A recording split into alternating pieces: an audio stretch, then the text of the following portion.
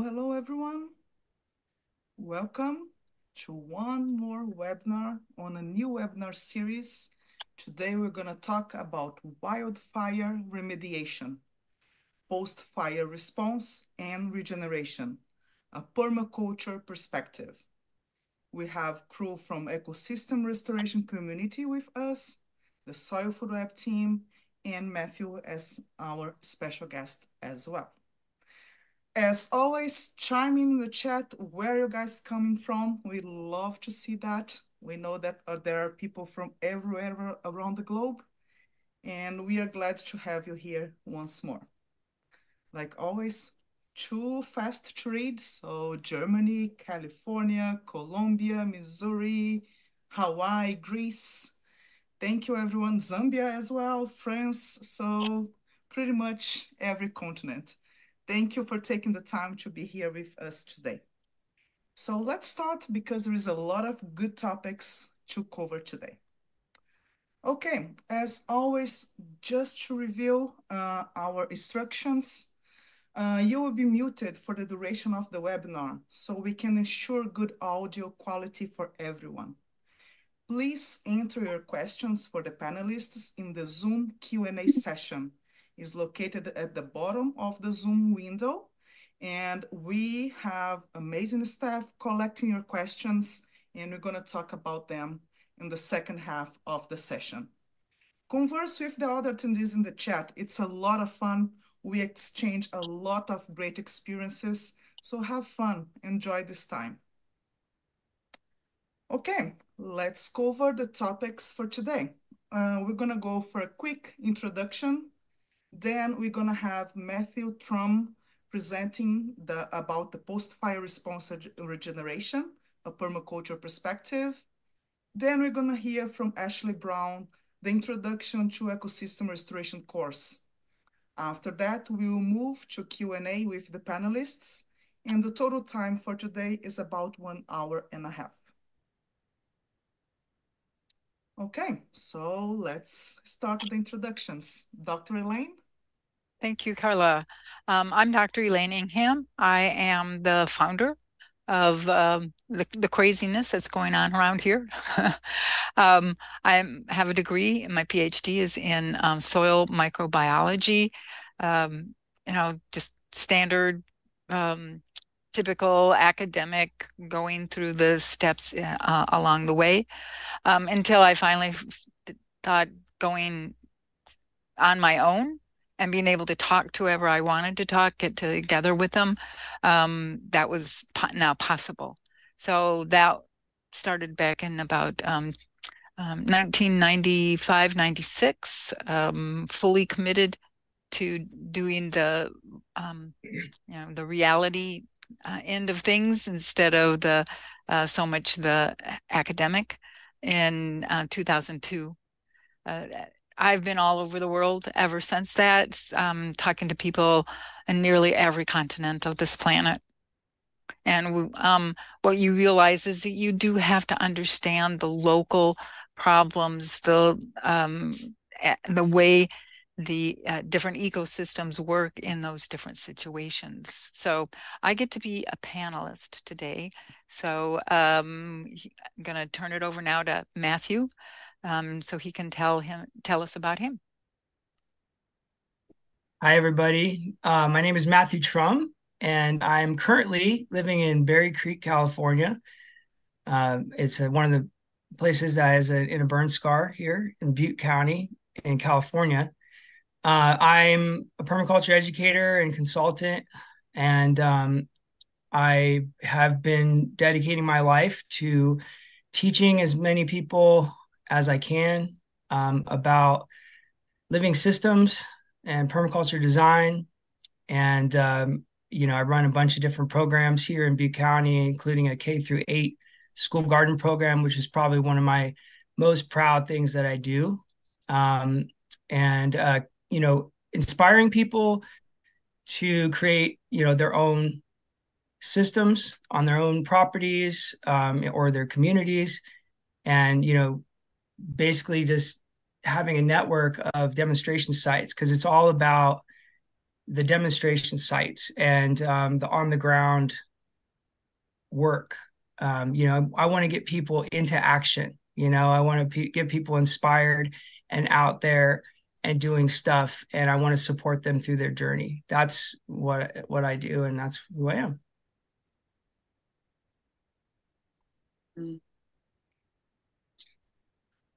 Is it my turn? Yes. Yeah. Hi, everyone. I'm Ashley Brown, and I am the Education Coordinator at Ecosystem Restoration Communities. And I'm here because the ERC is our acronym. We have partnered with the Soil Food Web School to develop a suite of courses about the restoration of different ecosystems. And the Introduction to Ecosystem Restoration course is our first course, becoming more and more prevalent, and it's an honour to be here and part of such an important topic. And I look forward to talking to you all a bit later on. Thank you, Elaine, Matthew, and Ashley. And it's my honor to be here hosting this panel with a lot of knowledge. So being here, absorbing everything, it's a pleasure and an honor. I'm a lead scientist in research at the Dr. Lane Soil Food Web School. My PhD is in environmental sciences, and this connection with education was a constant in my entire career. And I'm also living in Oregon, US, but raised in Brazil. This is why it's the accent. So bear with me a little bit here. So without further ado, let's give Matthew the round and take control, Matthew. All righty, here we go.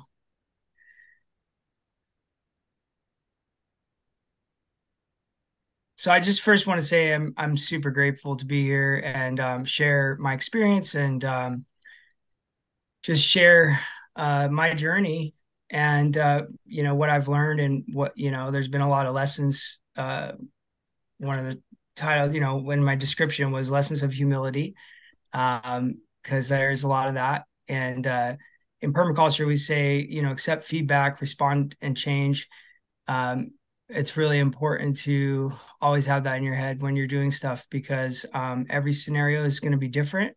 As Elaine kind of pointed out earlier, all different ecosystems everywhere you are is different, and different people, different living systems. So we always are. That's why we call ourselves practitioners in permaculture, because we're always learning and growing, and it's okay to make mistakes. So yeah, I'm very grateful. Thank you for inviting me to do this, Elaine and Soil Food Web team. So I'm going to go really quick through an introduction of myself as far as some of my journey. If you want more of that, you can look. I have posted my bio in the comments. So if you wanted to click on that at some point in the webinar, and then you can check out a bunch of stuff there. And there's like videos in there, and there's a lot of articles on my work. It's been quite the journey, to say the least. So this was me about 13 years ago. 15 now. Okay, I've been doing this presentation for a while with this photo. So I was actually a hip hop DJ in the Bay Area, and and I got pretty good at that. That's when I get into something, I get really, really into it. And so I was performing with big artists. I performed for Farside, and some other big artists in the Bay Area and things like that. So here's the Bay Area, right where I lived, densely packed, urban area. Every time I go back, it's crazier. And then I moved in 2007 to the mountains of Berry Creek. And much different place here, very rural. And that's where my journey kind of changed. I was, grew up going up there, some pictures of me as a boy with my family up on the property. So my folks had bought land in 1985 in Berry Creek, and I'd gone there many times, and I had an opportunity in 2007 to help tend the land there. And it's off grid. It was heavily forested, logging regrowth forest. And just to give you a little perspective, this is before the fire, our land up there. And we did do some defensible space clearing, as you can see here. And we had a lot of experience with, doing the wrong things as well. Neighbors above me, you see this big chunk. It was 25 acres that was clear cut in, I think, 2003. And so I was able to see what happens when you clear cut a large area like that. Of course, they don't call that clear cutting even anymore, but wind, erosion, and then watching the regrowth. That was a big thing for me. There's a picture of the house up there and the property. Yeah, some solar panels. We were fully off grid. So I was more of a prepper mentality, but part of that was growing food. And that's what dipped my toe into this world. I started growing food, had a little greenhouse and, was just cutting my way into the forest a little bit to create a little bit more defensible space. And as I'm in my journey, I read this book, One Straw Revolution, highly recommend it. And it was the first taste of, what he calls natural farming, but ecological based, approach to providing for oneself. Okay. And thinking like nature. And that was my first Matsubano Fukuoka. It was the name of this farmer. And it was a huge inspiration for me. And it set me down a journey. I also then got this book. I was starting to do research. Edible Forest Gardens was a first read for me, and that was blowing my mind. Understanding how things connect, but very much focused on like techniques and stuff. Didn't know anything about design or big picture kind of stuff. I was still DJing, and I actually was MC and rapping for a while, so I was still doing that intermixed. And one day I heard this word, permaculture, online, and started my I guess big explosion of this new thing. And the more I looked into it, the more I was like, wow, this is the holy grail. This is what I've been kind of trying to figure out my whole life, and this is what I want to do with my life. This picture of me and Jeff Lawton in Nevada, where I met Jeff the first time in a presentation in Reno. And I was inspired. I've been watching Jeff Lawton's videos. Like many people, he was my introduction to permaculture for the most part. And he inspired me. And I ended up taking my permaculture design course, graduated in 2015 with that. And almost simultaneously, because as I'm learning and really like into this new thing, and this is my permaculture explosion. This is my daughter, Lina. I actually applied for a grant, and I got a grant for the community park. And I'm looking at nature, in a new way. I'm starting to see everything differently. I'm starting to explore. I'm learning about mushrooms. I'm doing all these things, and yeah, we got this grant. Opened up basically installing a food forest at a community park. This is our grand opening. And that's when I met Elaine. So Elaine came to one of our meetings, actually a meeting where they were like going to shut me down because they thought, what's this crazy stuff? They thought our cover crops were weeds, and the swales were trip hazards, and, we were having a lot of issues. And and I basically respectfully, I thanked them for the opportunity. We had a lot of people wanted to yell at the community council people, and I decided to go a different route. And Elaine came after that, that talk that day, and offered me a job. And I had never heard of Elaine at the time. And she said, no, I just bought this property, just down the road, and come check it out. And so it was like, wow, okay, what do you do? Composting, soil science.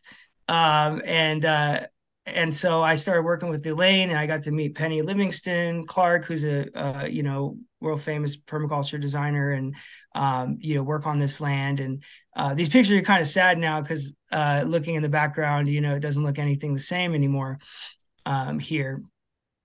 But I started working for Elaine. I learned thermal composting. I learned about uh, soil microorganisms and scientific research methods, and it was a new thing for me, and I got really into it. And so I started doing a lot of composting. Um, there's my first finished pile that I ever made right here on my property. Super exciting moment. All the temperatures were right. It was amazing, and so I was really hooked on the composting. And then not too long later, and things kind of changed and at the farm there, and I left, and I had ended up uh, I met a partner in Sacramento, and we were trying to make it work, and the only thing that was going to make it work was that I was going to move. And 2 weeks before I had this like decision to make to go move down to town, I went to this talk with Toby Hemingway, and Toby had passed away right after this, and it was like his message in that meeting was like really all the major connections of permaculture happen in a city, and I kind of shifted my life at that point. I made that decision. I'm going to move down to town. So here I moved 30 minutes down from Berry Creek to this little town called Oroville, and I got a third acre lot from 12 acres to third acres. Uh, and it was a completely blank palette. And here's a guy with some plants and a dream. And so I was able to implement my first real permaculture design here on this property. And I took that training from Elaine. I started to make connections with the local restaurants. I actually was doing 3 times a week food scrap pickup and coffee grounds from all the local restaurants in town. That's what it looked like every day that I would go there 3 times a week. I even got human hair from hair salons. Um, I was doing all this crazy stuff, and I was composting in my backyard. And my neighbors were like, "What is this guy doing?" And I'm making compost tea, and I composted so much in the backyard that I needed a bigger space. And so I was offered a lot in downtown Oroville here, and I started getting tree companies to drop off wood chips there and bringing all the scraps. And we ended up basically producing about 500 yards that year of compost, or what I'd call inoculated wood chips, that were not quite into the compost stage, but were incredible and used all around. And meanwhile, the garden is growing. And then I'm starting to teach, teaching classes, workshops, courses right out of my backyard, kind of living that permaculture, dream, or it's just like working right there in my backyard. I turned my living room into a classroom. Meeting a lot of great people. This is about a year later after I started implementing.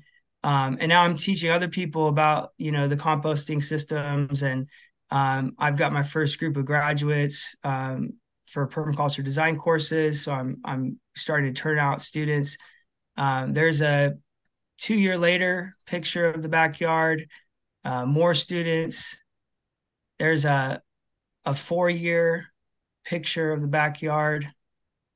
More students, started a nursery, started a school garden program, an amazing design in Oroville for a K-8 program.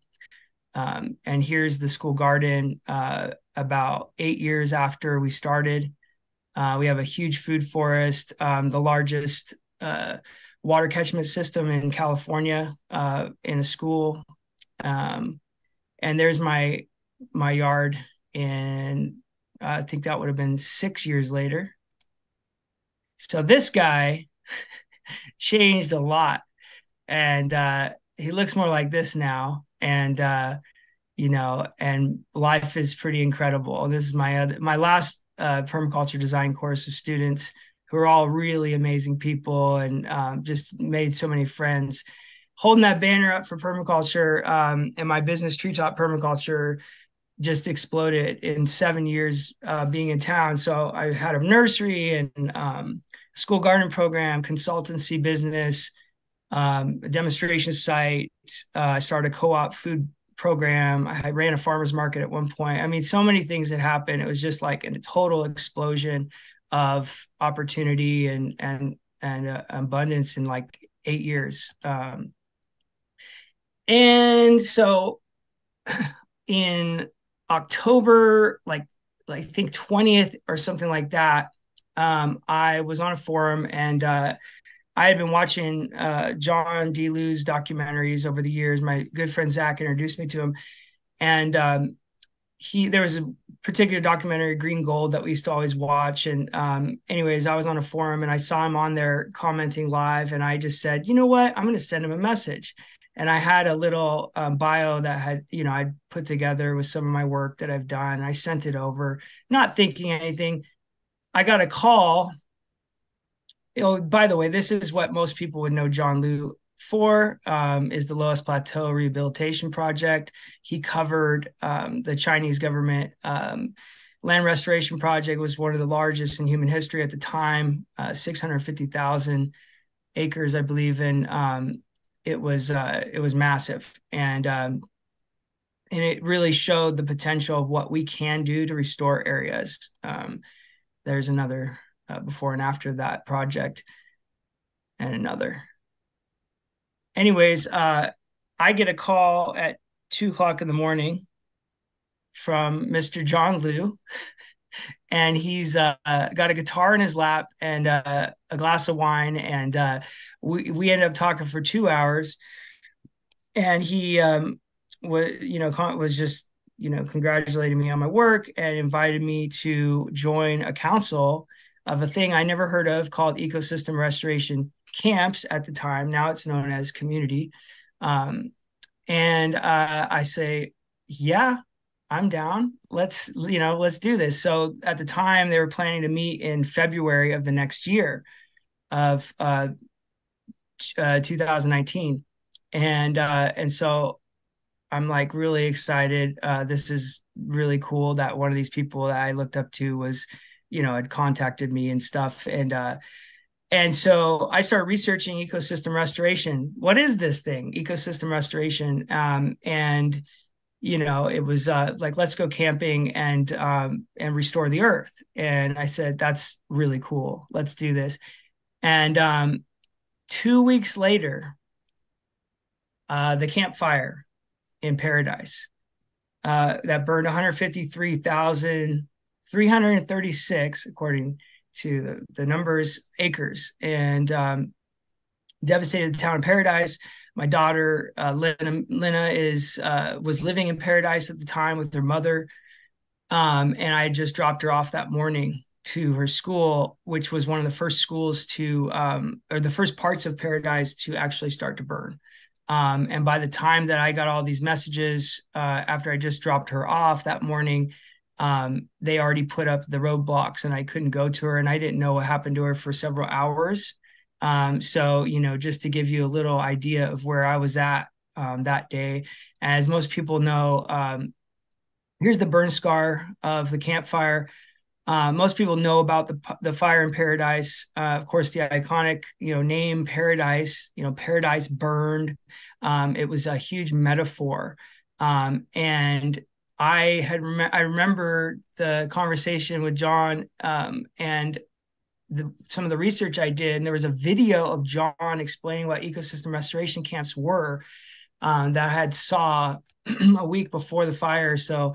And the tagline he said at the end was, "Let's restore paradise. Let's gather around the campfire and restore paradise." And it was like this huge, whoa, like this is this is weird. Okay. And so I called John the day of the fire, and I said, we have to start an eco restoration camp in Paradise. It's got to be the first one in the United States. And so that's what we did. We had a town that was devastated. And I started thinking about all the, the things that were going to happen now because of the fire. I mean, you had massive blocks of houses that were just leveled, and all the substances that were in those houses, toxic materials of all sorts, asbestos, and so many other, heavy metals and other toxins, chemicals that were present. And we had rains coming, I think, a week later after the fire. And so, my mind started to think about, like, what are they going to do with all, with all this material that's going to run off? So that's what kind of sparked the ecosystem restoration camp Paradise. I called it Campfire Restoration Project at the time, and we just were trying to create little solutions for people there. And I'll talk about the emergency response stuff here in a little bit. I'm just going to kind of go through these real quick. We helped schools and created some demonstration sites in the area, and just a lot of education, a lot of really cool stuff. And it's still going on to this day. An incredible group of mostly women led now. And it's really thriving. It's done a lot of good for the community. So I'm fast forwarding now. So I did a lot of work there in Paradise, and I finally, was sort of like coming to my burnout mode after, a year or so of like really intense work with the community. And, it's just a lot of trauma, a lot of hardship, a lot of, just heavy. It was really heavy. And as I'm starting to, feel that burnout, then another fire happened in 2020, 2 years later, that ended up burning down my family's property in Berry Creek, and the forest that I grew up going and loving, just up the mountain from me. So I basically shifted my gears to be focused on my land. So I gave up my executive director role at Campfire Restoration Project, and I started dedicating myself to helping the community in Berry Creek. So this was a picture before you saw earlier of my house, and this was it after the fire. And place like this is down by our creek there, now looked like that. And it was when it hits home like that, and places that you're so intimately connected to, it really has a different impact on you more than anything else. And thank God I wasn't living there at the time, but I had a lot of things. It was basically my business property, had a lot of stuff there, a lot of family heirlooms, different things like that. We lost. It was losing the forest was probably the hardest part, and literally 99%, like I would say like 99.99% of that forest, every tree burned to the ground, every single tree. The North Complex fire, the Bear Fire, it was 318,155 acres. So exponentially larger than the campfire. And by the time it got to Berry Creek, it essentially vaporized the community there. We started to, through the Campfire Restoration Project, we called it the Bear Fire Watershed Protection and Education Program. We were doing the same thing we did in Paradise, which I will go into detail here shortly. But immediate response, helping to stop the toxic runoff and erosion that would come right after the fire, and then giving people other tools and education to help think of rebuilding and getting their lives back. So that's when I decided I'm gonna start an eco camp up here in Berry Creek because it's my home and where I grew up, and I could have a permanent place that we could host people up here, and so that's what I've been working on ever since. And we put the paperwork into ecosystem restoration camp to be official now as the another eco camp in the area. So I'm really excited about it. I'll talk about that some other time. So all of this really was like I had been set up, and I had a permaculture network. I had a bunch of resources. I had the education and everything before these events took place. And all I did was apply those same principles of permaculture to this disaster situation. And so something that is, more of novelty to most people, all of a sudden became a very needed skill set everywhere. And I do think that disaster, unfortunately, is one of those situations where people start to think differently about everything. And they start to look at new solutions because they realize all of a sudden that some of the things that are happening mainstream are not working, and they need to seek alternatives. And so I'm going to briefly talk about what is permaculture. Permaculture is an ethical design system rooted in the patterns of nature. I have this little thing that I type out now because, defining permaculture is a whole thing. That's why the introduction course is like 3 hours, and the permaculture design course is at like 72 to 100 hours. Okay, to really even just dip your toe into what permaculture is. But I'm going to attempt to define it here. It's an ethical design system that is used to build stable life systems. Systems that can both simultaneously supply solutions for all the needs of humanity while also benefiting the surrounding living systems.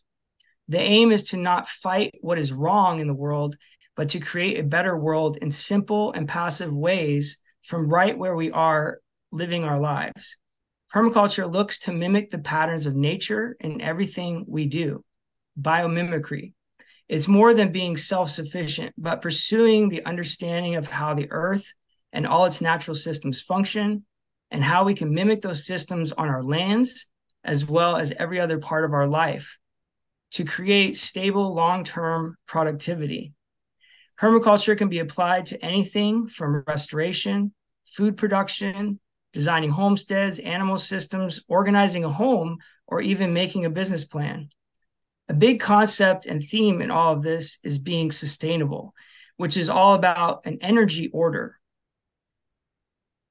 Defining sustainable, it's a system that produces more energy than it consumes and creates enough surplus to maintain and replace that system and its components in its lifetime.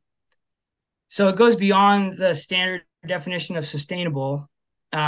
Proper term for what we hope to achieve is the term regenerative. Our goal is, in everything we do, is to use the smallest amount of energy going in to yield the maximum amount of energy from the system coming out.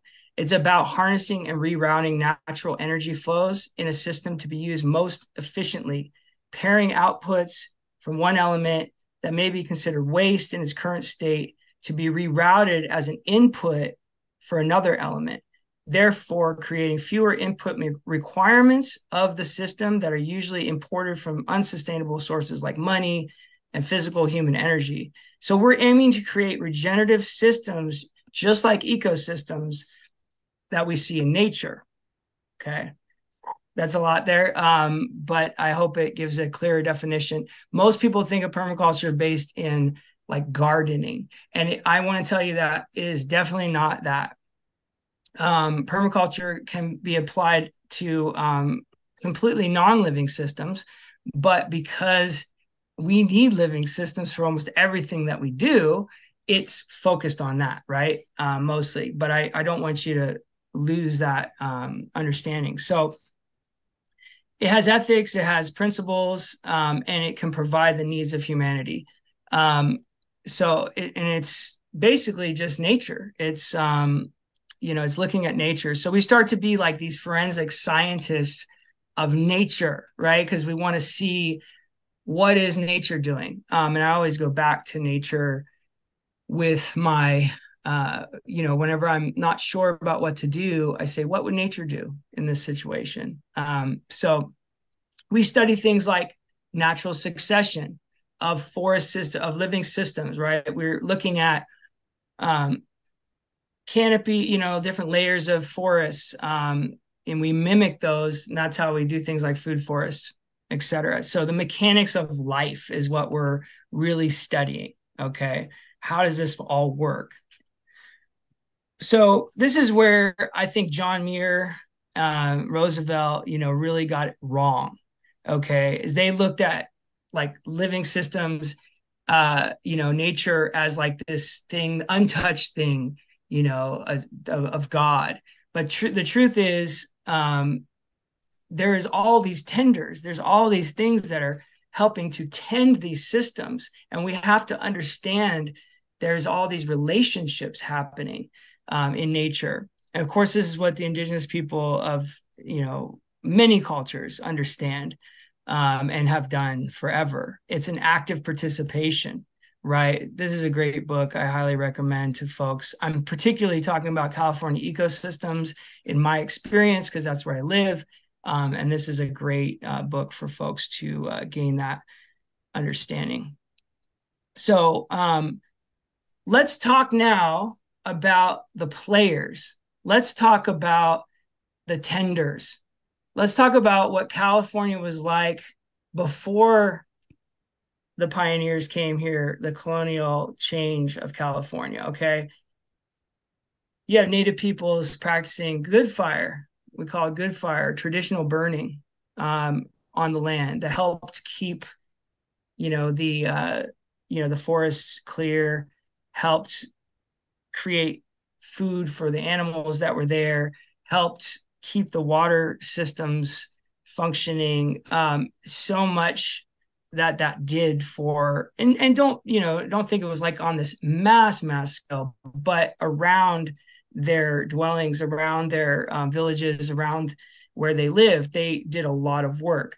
The forest is so vast, it wasn't happening on some kind of a mass scale, but you got to realize there was a lot of other things that helped tend those areas. And we'll talk about those now.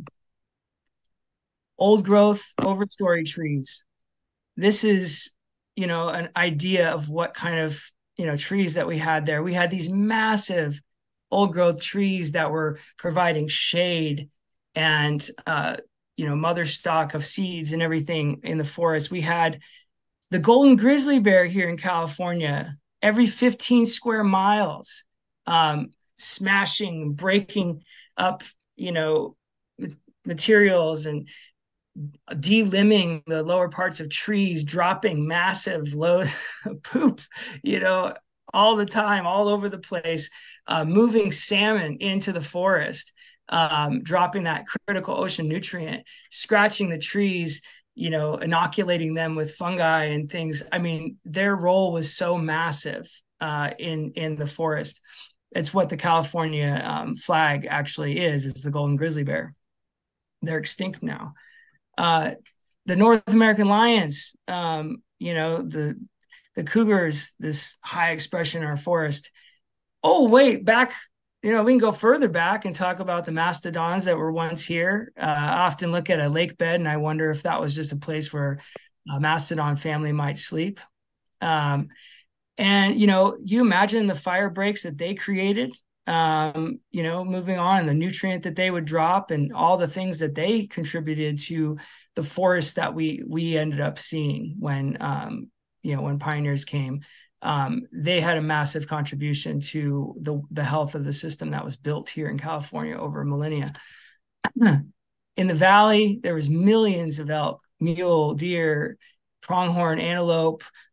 They called it the Serengeti, of the U.S. I mean, it was a massive input, and helped keep a lot of the edges of the forest cleared, and it contributed to the health. The salmon, huge inputs to the forest before the dams, dropping all this ocean nutrient into the forest, being carried by birds, carried by bears into the forest. I don't think that we quite understand how much we're missing now, not having the inputs of the salmon into the forest. The beavers, the keystone species, building dams, spreading water out on the landscape. They were so critical. There was millions of beavers in California. They got reduced to thousands in a very, very short period of time. Here's an example of what beavers do. And of course, we couldn't not talk about the soil microbes. We're talking about healthy forests back then with all of these inputs that I mentioned, all contributing, drop-in manures, diversity, shade, good fire.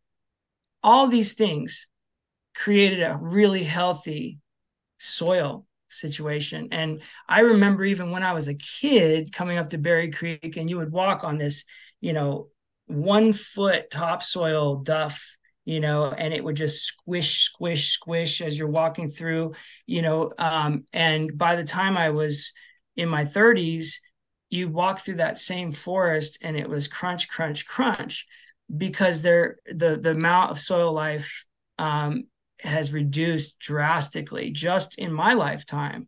I personally witnessed this change. The diversity went down. The old growth. So imagine this: the old growth trees get cut down. Animals are pretty much reduced, down to almost extinction levels. Some animals had been, put to extinction. We slash and burned all the, a lot of the duff. And I say we, but, the pioneers that came through here, and they mined and stripped the creeks. Massive erosion, massive change for the forest. And this was happening in a short period, like less than 100 years, that change took place. And these tenders, this food web, just got completely obliterated. And we've been seeing the consequences ever since. I compare it to a battery. The forest, the structure of the forest is the battery, and the life is the charge on the battery. And we basically removed the charge from the battery, and we've been running on the battery ever since. And it started to run out somewhere around 2000, 2008, 2018. We're seeing the battery is running low, and we don't have enough charge to recharge that battery. The life in the forest, the diversity, all these tenders. So that's a context for you, this living web. And you guys, can you give me a time? We got 10 minutes? About that, yes. 10 minutes, okay. So let's go back here to ecosystem restoration. The first time I met John in February of 2019, we were both up at like 2:00 in the morning, and we couldn't sleep. And and he goes, "Oh, you're awake. Well, good. I want to share something with you, a presentation I've been working on." And it was called The Holy Grail of Restoration. And it was about the Sinai Peninsula. And here's a picture of the Sinai Peninsula. And the thing that he pointed out here is, you see this in the middle? All these marks here. Looks almost like a heart, doesn't it? And arteries. Well, the Sinai at one point was called the land of milk and honey. It was a beautiful forested and area with rivers. There were 7 rivers that flowed through the center of Sinai. And what he was talking about that night was that there was pollen samples that they discovered in their work of how the winds had shifted at a certain point from a condensation-driven wind from the forested areas of the land to an evaporative-driven winds from the drier parts of the country. And it happened like all of a sudden. I immediately started to think of paradise and the winds that we've been experiencing in these megafires.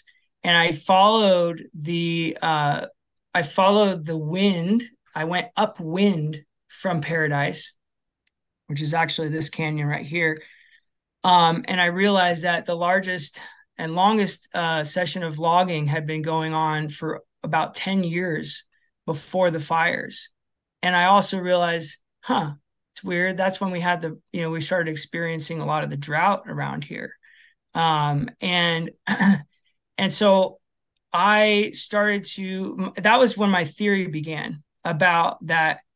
Oh my gosh, it's the removal of these critical pieces of forest that actually is causing the drought and then causing the conditions for these megafires. And there was just a theory at the time, and and I started to look into it more and more. Now, as I'm preparing for this webinar, I actually found this incredible tool. So this is Google Earth Engine. I can share the link. And what it is actually you can look at a really high definition satellite imagery of the United States, and you can zoom in anywhere in the US about to this magnification and see from 1984 to 2022 time lapse.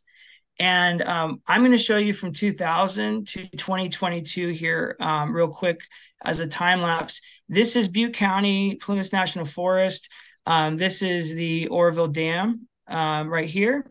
So Oroville's down here. Berry Creek is right here. And Paradise is up here. And this is the Feather River Canyon. The fire started in the canyon and went up into Concal Basin, dropped and moved like nobody's business into Paradise. Same kind of situation here for the Bear Fire is that it started here in the Plumas Forest and hit these canyons and just started to pull into the areas of Berry Creek. So I noticed something very startling. So here we go. Every year, you're going to start to see this area, this thin strip of forest, the Sierra Nevada mountains, and here's the high desert of Nevada. You're going to start to see a connection happening between the valley and the high desert. There's some logging you see on year 1. A little bit more.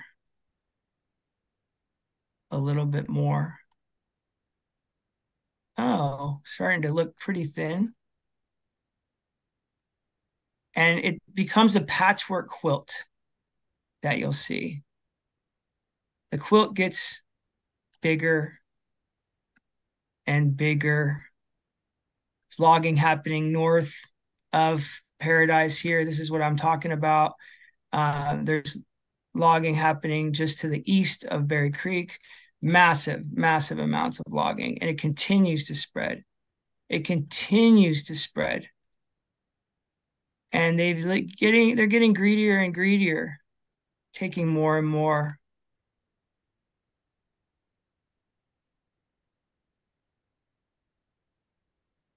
Now we're getting, I'm going to move quickly here, 2015, 2016, 2017, 2018. Now this is when the campfire happened. We're going to see it actually. It's going to show it here in 2020 is when they updated the maps. 2019, boom, 2020. Here's the campfire right here. You see that? From here to here. And then concentrate on this area right here. We're going 2021, and then boom, 2022. Look at that. And this isn't even showing the Dixie Fire, which is this whole area here. The Dixie Fire was 963,309 acres. Cumulatively, 61% of Butte County has burned in the last 5 years. And a total of 1,434,780 acres have burned here. It's a lot of forest. But what you're seeing is a connection between the high desert and the valley, a wind corridor, evaporative corridor. And what I started to do is punch in a bunch of data from the weather models over the historical time, and I can start to see the links between these specific logging events to the evaporation rates changing and the winds shifting. And so what we're going to be working on now, this is huge. This is really huge. And if we can prove this, what it's showing is that these specific events created the drought and caused the conditions for these wind-driven fires, these megafires. And I can see the same pattern in every megafire area. And when you start to think about the lowest plateau, this happened over thousands of years. We are starting to create this situation in hundreds of years in California. We're the canaries in the coal mine right now. There is a very thin strip of forest protecting the valley and part of California from the high desert. And believe me, it's not as stable as you might think. We are in a very fragile system here. So this is a great quote by Matsubano Fukuoka, is throw Mother Nature out the window, she comes in the back door with a pitchfork. That's what we're seeing right now across the board, all over the place. Of course, removal of ecosystem, removal of forest, the continual degradation of everything, it becomes more intense, and it creates flooding events, drought events, fire events, these extremes. And here's give you a little picture of all the fires that happen here in Butte County around. So we are literally like on the ground floor here. We are like the ones seeing it here in Butte County more than anywhere else. I mean, of course, it's happening in many places in the world, but it's just so prevalent here. Places that were once this amazing are being reduced to ash. So what can we do? This is, really this takes a whole nother, deep dive, but having a plan,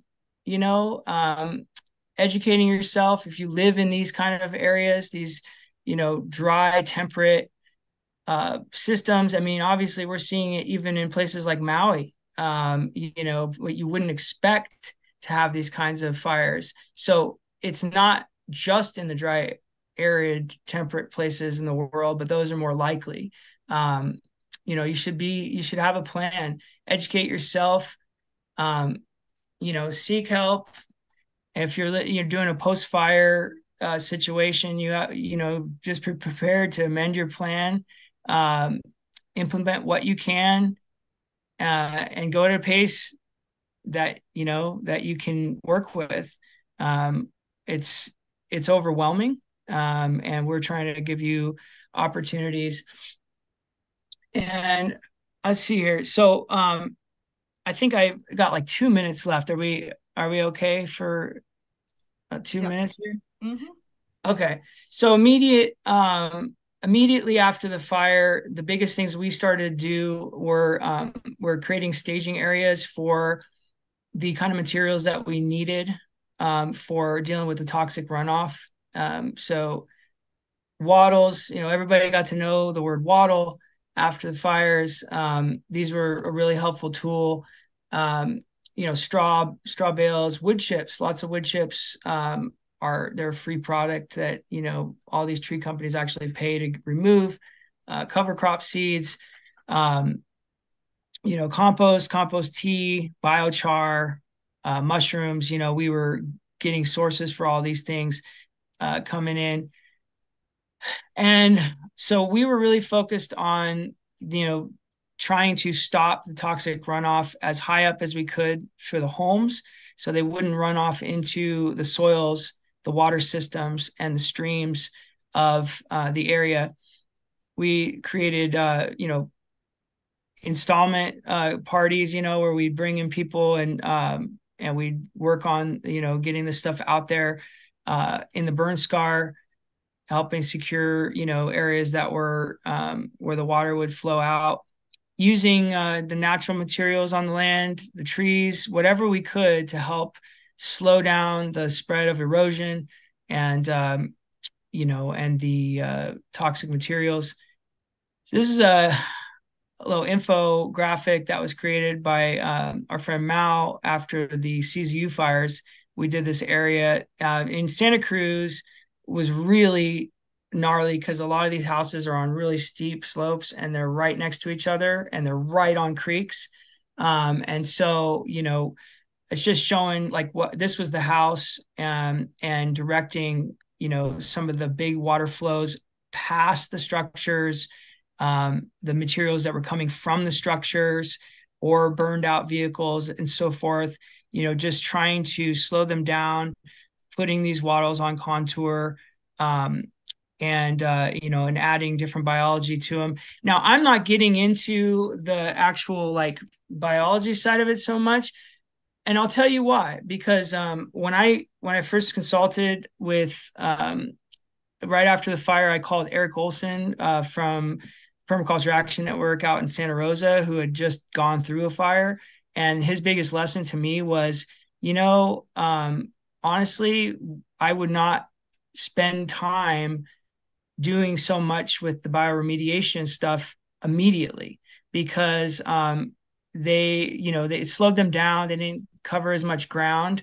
And really the biggest thing is we need to stop the runoff of this material because it's gonna all be contained there, and they're gonna come through and remove that material anyways when they do the cleanup. Which was like, oh, okay. I know it's exciting, it's sexy to want to do a lot of the really great work of bioremediation. And I highly agree with that. I think it's great. But when you're in one of these extreme situations, and time is a factor, and there's, so many people in need, you also have to think about that and what you can do with the energy and resources that you have. We did a lot of stuff like this for educational purposes, what people could do on their own land and stuff like that. But if you're in a massive post-fire situation, you're not going to be doing this on every property, and that's okay. There is new products out there. I had been envisioning something like this from when I very first started the post-fire remediation work, or toxic runoff stuff, is that if we had some kind of material that could just help hold hold this toxic debris and ash down so it wouldn't run off, and we could just spray it out really quickly. I was thinking something like paper mache, or I don't know, something that will harden up. And in the Maui fire, my friend Rebecca actually found a company who has this very product, and it's called Soil Tack, and it's a soil stabilizer, dust control product. And I'm a huge believer in this new approach now. Basically, this is what the stuff looks like. It can be sprayed out on massive areas. The benefit is because you're not having to go in there with people and be amongst all this toxic stuff. It takes a lot of work. It's a lot of energy to do that. This will allow you to cap those homes and those vehicles for that period of time before they come and do the cleanup. And then you can go back and do some of those more intricate projects, the inoculation of microorganisms, or fungi and biology and doing all these other amazing things. But this gives us, a resource for a lot of people to use. And these, like I said, these situations are massive, they're overwhelming. And I just think it's a really great product.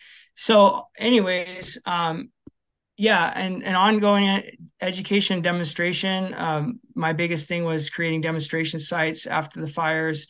And then there's a lot of resources. I am going to share out a folder that has all kinds of resources for you, including a document that explains how you can get the government to actually fund a lot of this work.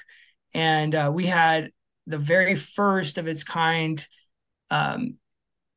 approval of a government-funded toxic runoff mitigation program, and it's now a model. They're not just going to do it though.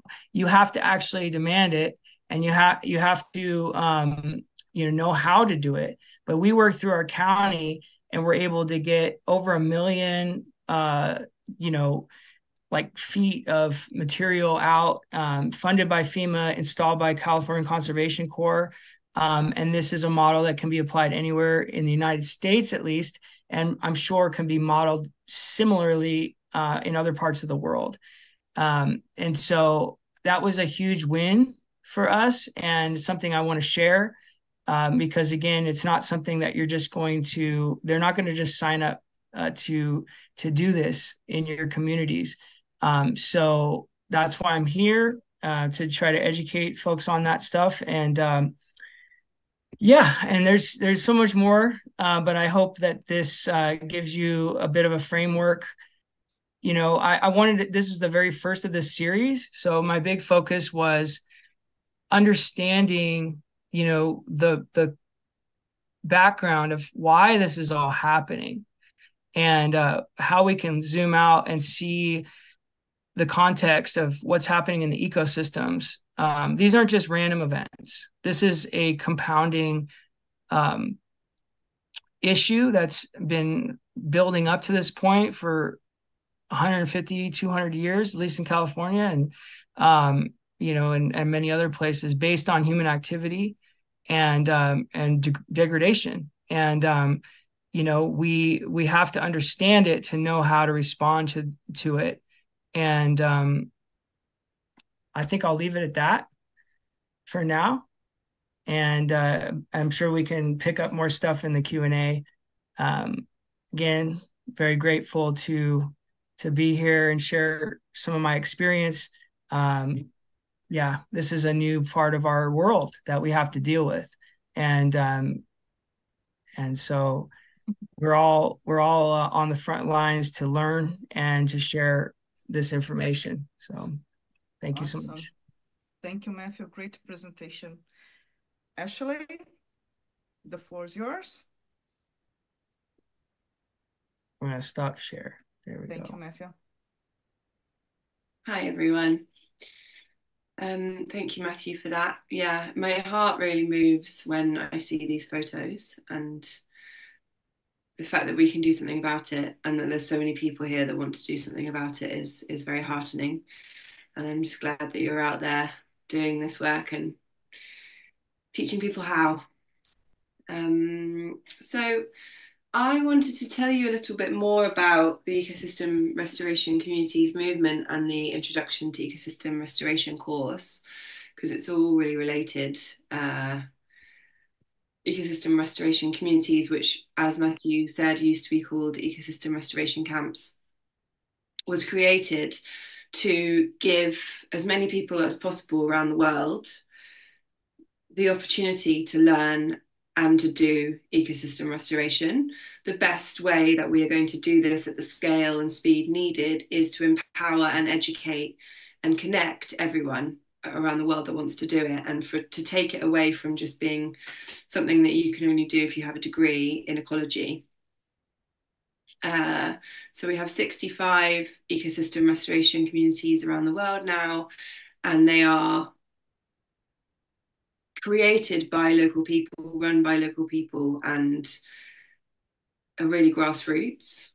And they join the movement because it's a chance to connect with the network and share and exchange ideas and knowledge with each other, as well as preparing fundraising proposals together, promoting. We do a lot of promotion of the ERCs around the world, connect them with our network that we have, which is extensive through John and everyone that he knows. And we create courses and trainings that give people the chance to learn this stuff, both at the restoration community sites and online. And yeah, it's a really growing world since 2016 when the ERC began. The interest in this, obviously the need has become much more evident, and the amount of people that are getting involved has really grown with that as well, and it's really, really exciting. And one of the things that I could really feel was that we have been missing the chance to learn the real foundations of ecology and ecosystem restoration, because it's something that we weren't really taught at school. Most people weren't taught it at school. And so one of the ways that we're going to change our society is to give everyone that information, and for a knowledge of ecology and restoration to be foundational in everyone's minds. And that, unfortunately, is not the way our society has been structured. And so we're trying to do something about that. Because yeah, we need to kind of go back to basics, really, to start on the first rung of the ladder to be able to do this sort of much needed ecosystem restoration work around the world. And yeah, being able to do it with the Soil Food Web School is really a real privilege and honor, because they do their work so well, they offer their courses so well, and so I'm really pleased that we've been able to create this offering, and it's already been taken by hundreds of people, and we're getting really, really great feedback. And we're just about to launch our first in-person introduction to ecosystem restoration workshop in Mexico for people to put into practice what it is that they've learned online. Because online learning is great, it's really accessible, but the real learning happens on the ground. And so the partnership between us, we can offer with the school the online stuff, and then at the restoration communities themselves you can go and implement what it is that you have learned. Yeah, that's what I wanted to share with you, really. And I think now we've got a video for anyone who's interested in this introduction to ecosystem restoration course. Yes, thank you, Ashley. As someone that took the course and as an environmental scientist, I would say that worth every single second. The Soil Food Web School has entered a new chapter. We are deeply honored to be partnering with the Ecosystem Restoration Communities movement to develop a series of courses designed to help our students make an even bigger impact. The Introduction to Ecosystem Restoration is the first in a series of courses, and it is designed to give our students a better understanding of ecological principles and how ecosystems can be restored at scale. Together with the Soil Food Web approach, this powerful combination will optimize the impact our graduates can have on the Earth. You'll have 12 months to complete the Introduction to Ecosystem Restoration online, and we advise students to commit to around 80 hours total. You'll learn about the Earth's natural cycles and how they can be repaired, the services that ecosystems perform and how they operate, the different phases and stages of ecosystems and the restoration continuum, how species interact with each other, how to restore ecosystems back to full health and functionality, how to increase biodiversity, how to measure the impact of an ecosystem restoration project, and much more. The course is delivered by ecologist Paul Morris, who is an expert in the fields of botany, ecosystem restoration, and regenerative farming. With over 27 years of experience, Paul is a certified ecological restoration practitioner with the Society for Ecological Restoration. His extensive experience in restoration ecology and conservation biology makes him a leader in the design and planting of restoration areas. Paul also heads up and runs Earth Connection, an ecosystem restoration community in Mexico. You'll have the opportunity to interact with Paul and other members of the training team in monthly student webinars and in the dedicated student forum, where you'll be able to ask any questions about the course content and get to know some of the other students. This is a great opportunity to network with other people in the community. For a limited time only, save 10% off the Introduction to Ecosystem Restoration now through December 15th. Finance options are now available, so you can pay at your own pace with a firm. Register today.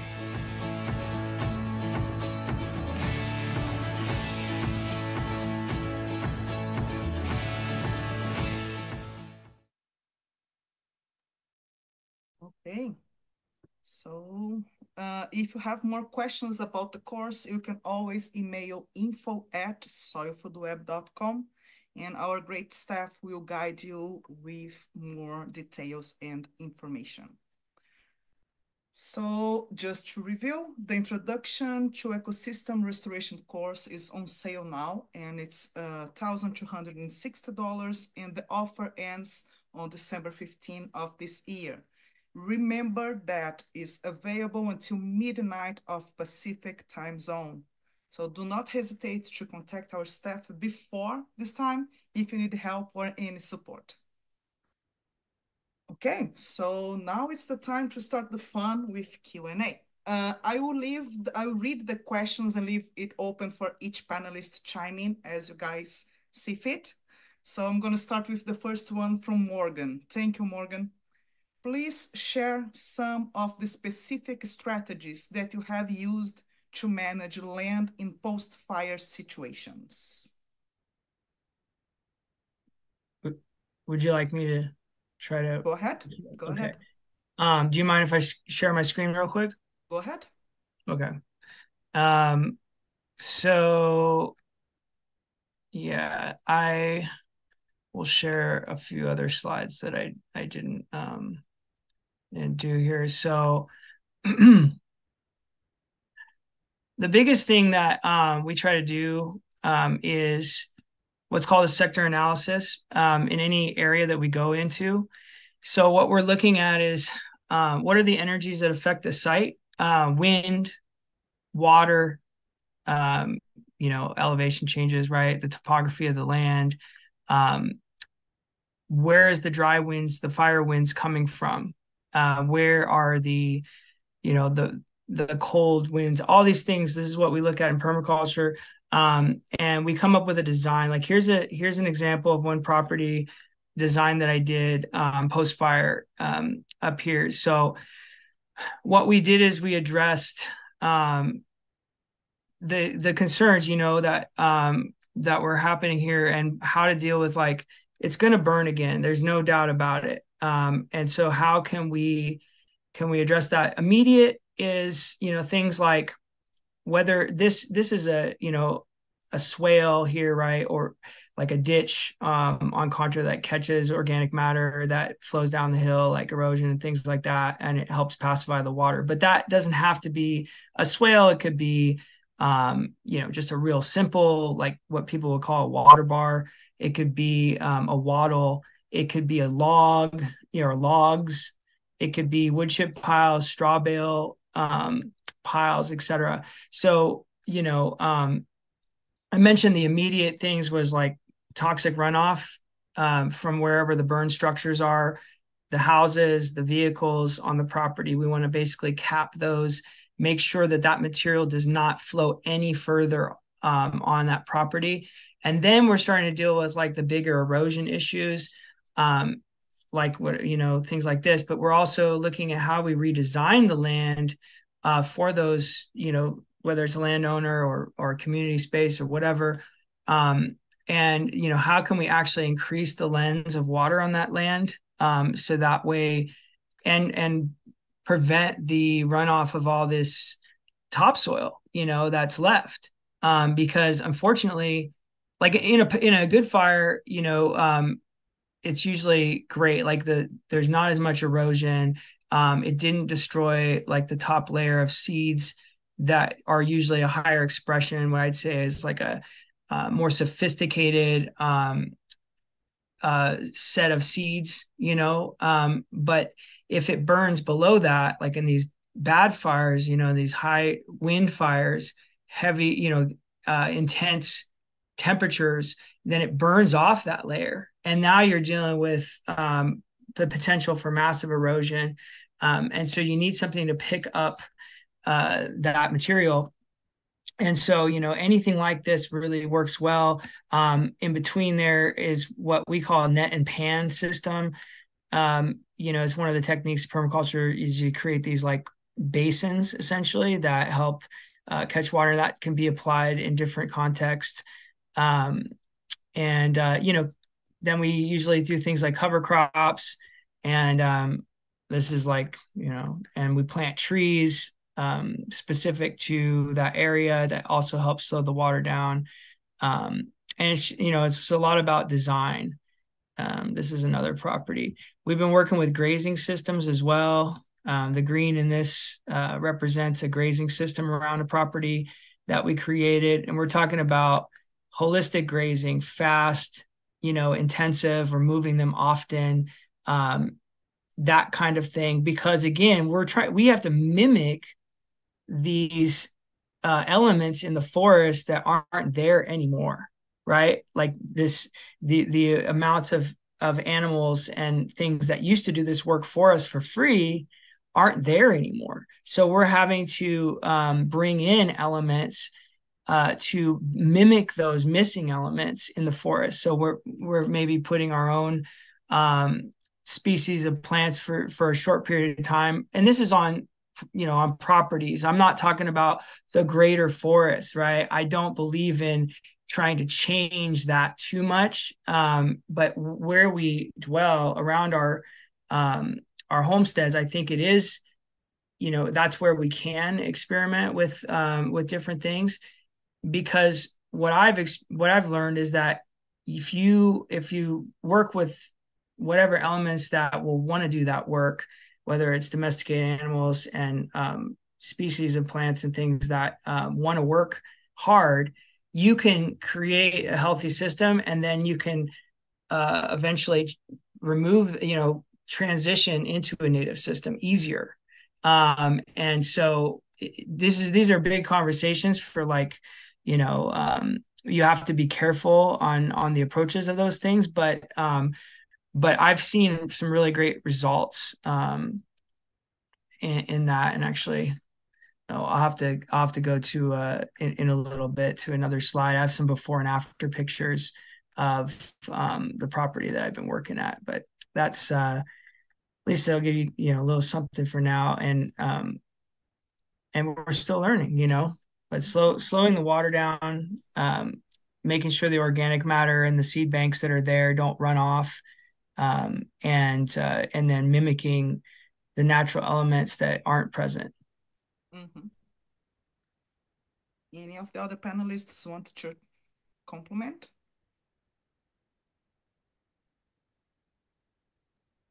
Okay. So I'm gonna... I've just added some thoughts on what I would do, what I would think would be the right thing to do. Mm-hmm. Bearing in mind that I have a lot of knowledge, but I'm learning from experts all the time and not really getting to practice it very much myself. But from what I've picked up, that would be my approach. But Matthew's the actual practitioner here. I'm just chiming in. This is the beauty of process, right?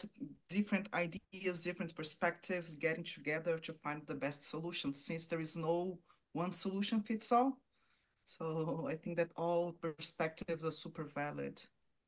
So on this sense, can you guys see my screen? Okay, so the next question. After the fires in San Diego, one species dominated the hillsides. maybe mountain laurel. It looked like a monoculture for the next 5-7 years. Should we be intervening in managing the diversity? Thank you, Charles. Who wants to start this question? I'll go ahead, give it a whiz. Mm-hmm. I remember some of those sites along the course through there, and I think probably that particular plant, seed already in the ground possibly, and not as affected by the high temperatures, where it was perfect to get them to germinate and grow. What we might want to do in those kinds of situations is fly over or use one of those little small size whirly guys that fly over and drop seed of a whole mixture of seed, and that should be a restoration process that occurs almost immediately after a burn like that. So we hold on to the soil, so we don't have the erosion, we don't have the whole side of the road come zooming down and wipe out 4 or 5 cars that happen to be going by at the time. So I think we need to suggest that at least to the states or to the federal people, that here's something you have to do just in terms of saving people. We could make it something like seed that was treated with the appropriate sets of biology, so that we would be inoculating those microorganisms that are so very important when you're dealing with burn systems like this. We've done a lot of working with what does a person do when they're faced a burned property. And we have worked in some places where the temperature reached, as high as something that would melt different kinds of metals. So these are really high temperature requirements for making it through the fire.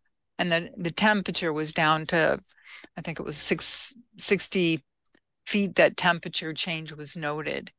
I don't remember how fast it dropped or anything. It's too long ago. But I think we have to treat our burn systems just exactly like we would treat a place where somebody went in and practiced tillage and wiping out almost everything. Every time you till, you reduce your organisms in your food web by at least 50%. I think a fire has, barely affects anything. It is a little hotter, birds for longer. When you get to the point where you're still at 60 degrees Celsius for a long period of time, when it finally cools down, you've got to go back in and put seed in. And it needs to be as soon as possible, so that the seeds can germinate and start to grow and protect the soil, keep the soil in place instead of having it run down the hill. Yeah, I would just add something to say that, this is why it's so important to have these kind of systems going where we have fires, to like have those native seed banks locally, to have resources. Everything that we used in these post-fire scenarios are things that you would do all the time. In permaculture, like I use these all the time. I mean, we're always trying to slow water down. We're always trying to accumulate organic matter. We're always trying to bring up the life systems. And so, having those in place when you go into a fire, and that's why I was able to be effective in a lot of these, is because I had a lot of those systems in place. I had a lot full of wood chips. I had connections to seeds. I had, I know where to source all this stuff. And, so like getting familiar with this now, and I have to say, people that are in an area that is potential fire hazard, and if you're in a pre-fire, area, I call it, because it will burn at some point. Like, really have to realize that, and you're in the best scenario. There's so much positive things that can happen when you're in a pre-fire scenario. I mean, to thin that forest, you have so many products, good products that would come out, because logging isn't bad. It's the wrong kind of logging that's bad. It's the highly disturbing mechanical things that they do with paying no attention to the countryside. Yeah. Right. It's about the scale of which that we do this work, I think. We and just another example of kind of, you've got to be there and assess what's gone on. We in the Paradise Fire, we had at least 2 places that had just applied a compost compost extract to their property, to all of the foliage, all of the soil in their garden. They had just applied the fire was the next day, and the fire went around all of their homes. Excuse me. All of their homes and all of their property, and left these islands of everything's still green there, which is something we should be aware of. And when you're in high danger for a fire coming out and taking everything, including your house, we want to have people think about, let's go out and apply a compost tea. Let's be ready to do that so we could save our house. And enough times with examples like that, we would get everybody putting in a treatment to prevent their property from burning. Right. I love when the panelist predicts the questions. You guys are covering one after the other, so thank you. Well, what I think a big thing we have to realize is that while these disasters, these massive fires, and all the loss of life and all the loss of infrastructure and people's homes and lives, it's so devastating. But also it creates an opportunity that normally doesn't exist, where you have an opportunity to think about how you want to redesign and rebuild. And you can do it in a different way. We can start to use materials that are, building materials that do not burn. We need to look at alternative construction. There's a lot of commercial stuff that's happening, more blockcrete, like hempcrete, aircrete. There's so many different commercial products, but some of the most equitable ones are things that have been around for thousands and thousands of years, like cob, natural building models and things like that. And we've been trying to really work on getting examples into local ordinance. There was a straw bale home in Paradise that survived the fire. I'm actually looking to do a little film on that, because I have heard rumors, and I finally actually found the connection to this place, so I can go and document that.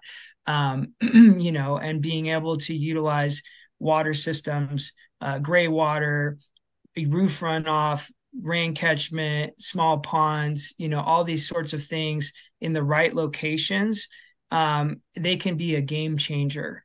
Some of the only properties that the houses had survived had big water bodies near them. In fact, the entire Lake Madrone community just down the street from here, had such low fire damage, and it was so much cooler in that area because of all the water present. And so there's a lot to be learned from all this, and how we can redesign. We can't just rush to build things the same way as it always has. We have to, we need to take this opportunity to see a potentially different future.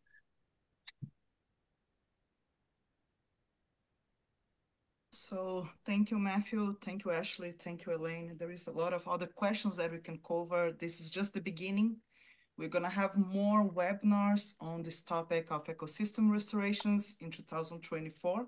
So this is just the first wave. I want to remind you guys that the Introduction to Ecological Restoration course, it's on sale until December 15.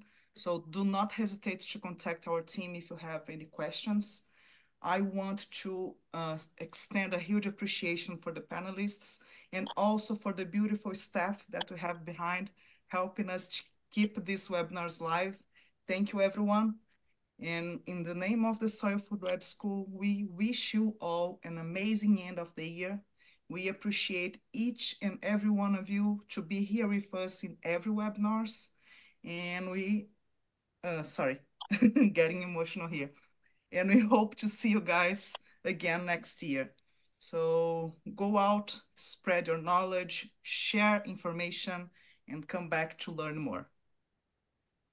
Any new last comments, panelists? Not going to come back until a whole year from now. No, it's just we're passing over to the next year. Sorry, Matt, go ahead. Oh, no, I just wanted to tell everybody that's on, I did post a on the comments link to what it's called the post-fire restoration share folder or post-fire share folder. And it has a ton of resources in there for everyone. And then maybe the Soil Food Web School can send it out to folks too. I'm not sure if we could do that. But yeah, I know there's a lot more questions. So people want to reach me, you can see there, and I'm sure they can send my information out there to folks. So thanks again for the honor of doing this. Thank you guys so much. So I think we can send out a list of the information that you want because it's all recorded. So we can send it out along with, you know. It will be uploaded later in our YouTube channel, so you guys can watch this presentation many times as you want. Okay, so thank you, everyone, and see you next year.